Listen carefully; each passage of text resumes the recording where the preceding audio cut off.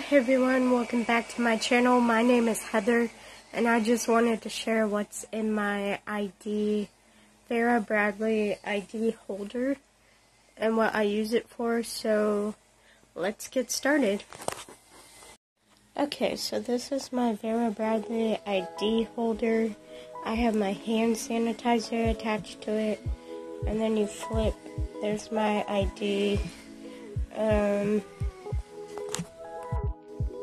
And then I usually keep my passes in here, so like this is Busch Gardens pass.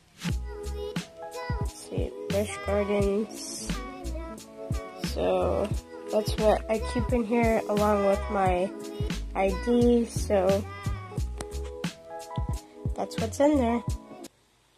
So I hope you enjoyed the video. Don't forget to leave a like, and I will see you all tomorrow.